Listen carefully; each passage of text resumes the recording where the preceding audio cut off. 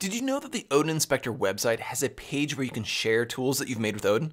In this video, we wanted to take time to highlight some of those tools that have already been added and you can download to use in your projects. If you've made something and you want to share it, then we want to see it. Towards the end of the video, we'll take a look at the simple process of submitting a tool. But for now, let's jump into looking at the currently available tools.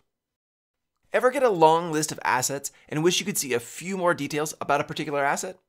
The List Item Selector tool can help with that.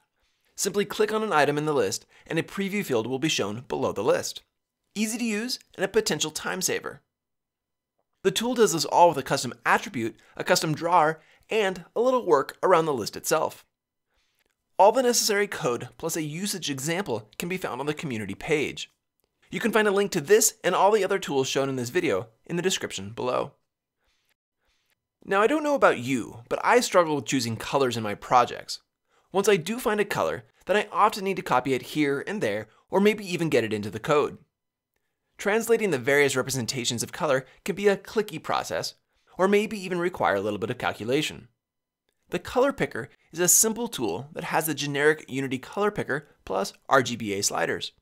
The best part is it provides a hex code, RGBA values in one window, plus strings with a color that can be copied straight into your C# code.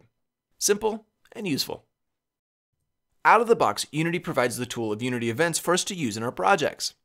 They allow multiple methods to be called when the event is invoked. And the methods can be assigned in the inspector, which definitely has its uses. But there are some limitations. Better Events uses Odin Inspector to serialize and display parameter values and member references. It supports methods, properties, and static members. It also supports the reordering of events.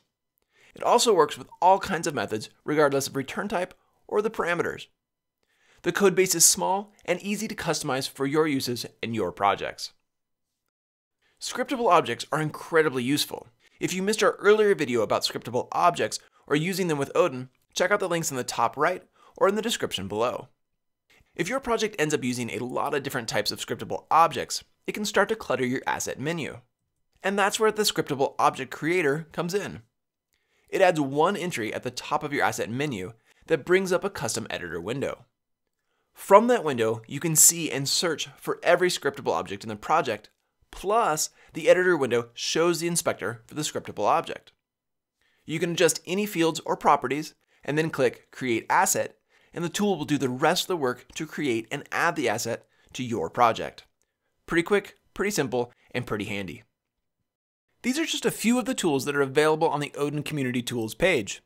We'd love to see the resource grow with even more submissions. If you have something that you think others might find useful, then come add it to the collection. We'd love to see the resource grow and become more useful to the larger Odin community. Adding a tool to the Odin Inspector is quick and easy. You'll need to have or create an account on the Odin Inspector site. Once that's done, you can find a button to add a tool to the Community Tools page. From there, you can click Create New. That'll open up a new page with a form to submit your tool as well as an example template. You can add links to GitHub, the Asset Store, or your own web page. Anything that will help other users find and use your tool. Once the tool is approved, it'll be live on the Odin site. And if you didn't know, there's also a dedicated channel on the DevDog Discord where you can see and share tools made with Odin. You can find all kinds of interesting things, including custom attributes, editor windows, and much, much more. So we hope that was useful, and we hope to see your tools submitted in the future. And until next time, happy game designing.